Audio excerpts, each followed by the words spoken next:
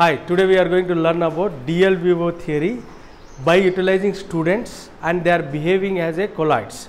We call this teaching method as role play. They are playing a role in a system. So, we try to see what is this DLVO theory by a role play method.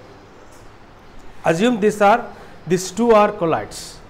They are same charged, negative and negative charge collide. Assume that these two are negatively charged colloids. Next, first we start with the primary minimum. Okay. So, first the colloids are very close to each other.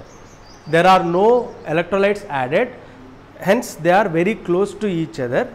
Because they are very close to each other, their orbital, see, assume these hands as orbital, their orbital will overlap and they form hard cake. That is the sign of instability. It is called primary minimum. So, their orbital will overlap and they form, see, they are not getting apart, they are forming hard cake, they will not redispersible. This is the sign of instability in case of colloid. This is called your primary minimum. Now, if I add electrolytes, slowly, these electrolytes will adsorb on the surface of colloid and the colloid will start repelling each other. As I add electrolytes, they start repelling each other. At certain point, we get maximum repulsion, that is represented by Vm, voltage maxima. So, till this the added colloids are sufficient to create maximum repulsion between the colloids. That point is represented by Vm, voltage maxima.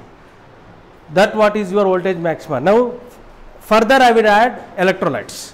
What happens? Particles move away from each other when they come to a distance of 1000 to 2000 angstroms.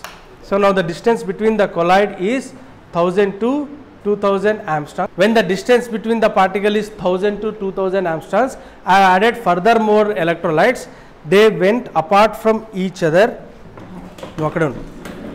They went apart from each other. Now,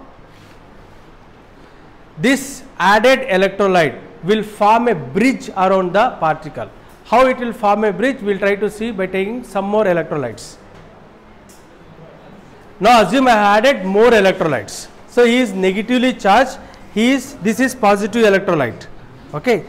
This is this is positive electrolyte and this is negative electrolyte. Again, this is positive electrolyte and this is negative colloid. The extreme persons are representing colloids, between persons are representing electrolytes.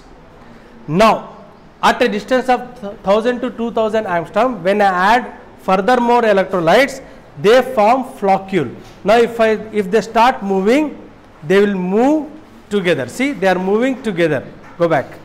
They are moving together. This is called a floccule. This is also a sign of instability in case of colloids. That is represented by secondary minimum. See here, secondary minimum, it goes below this point, it indicates attraction. This region indicates the attraction potential, this region indicates repulsion potential. This what is DLVO theory. Thank you.